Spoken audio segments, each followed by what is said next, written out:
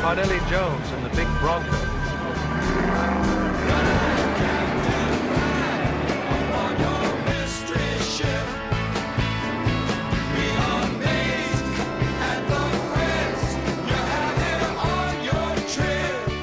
Bill wanted me to drive one of his Broncos.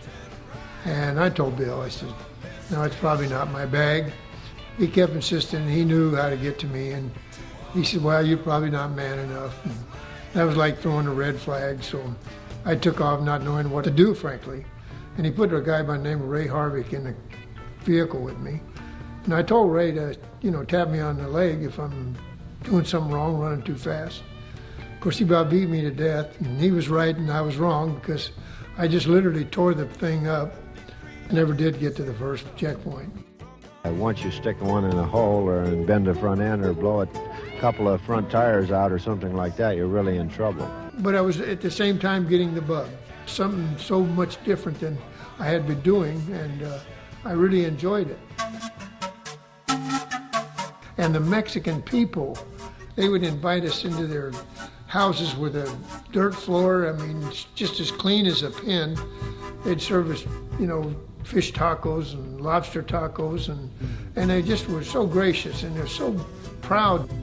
It was just very, very enjoyable. I wanted to win overall. I didn't want to just be a participant in a class or anything like that.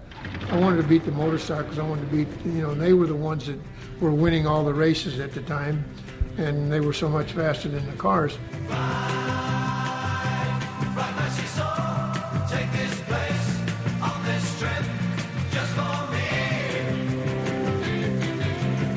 Bill Straub built a cheaper version of the Bronco, so to speak. It was a two-wheel drive. I said, man, that's what I want. Without pre-running, I lined it up for the 500, and we won the 500 with that. The car was so beat up, and my friend Ray Brock said, if that's the winner, I'd hate to see what the losers look like.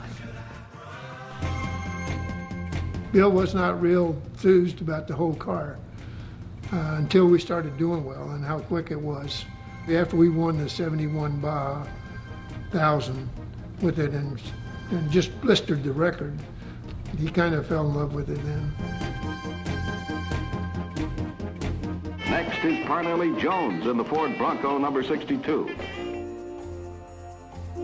Bill, was a very mild, gentle man and never cussed or anything like that. But when he got in that car, his personality changed 100%. I mean, he'd beat on me and tell me to slow down. There's coyotes out here.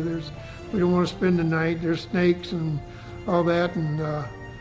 And he'd beat me and he'd get me to slow down. And I needed that. He was a great asset for me in the car. I came into the last pit stop.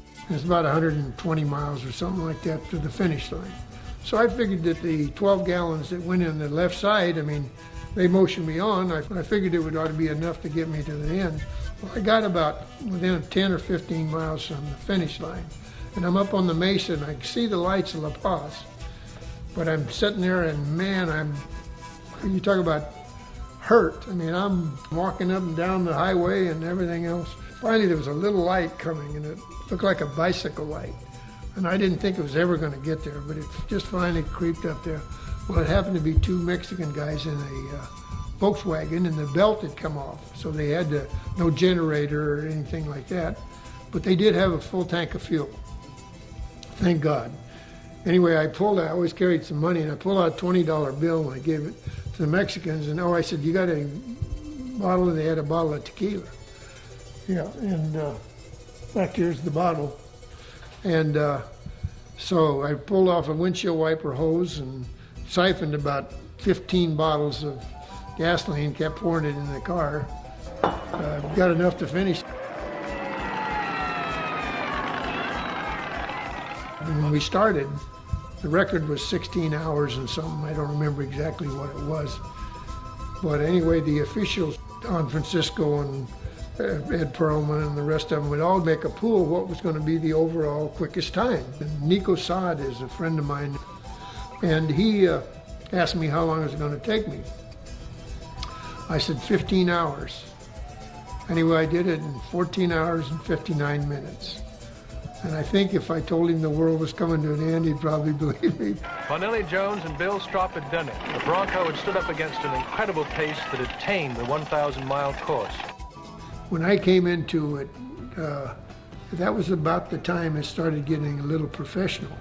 Then it was more of a recreational thing, really made it really enjoyable. Well, those days are gone. It's now very professional, flag to flag, so to speak. And even though the cars are handled better and everything else, I don't think it's nowhere near as much fun as we had. Well, I'm the kind of guy that don't carry much on my chest. You know, if I got something to say, I say it. In my day of racing, 60s and 70s, I wouldn't trade it for anything. I think we raced in the best of times.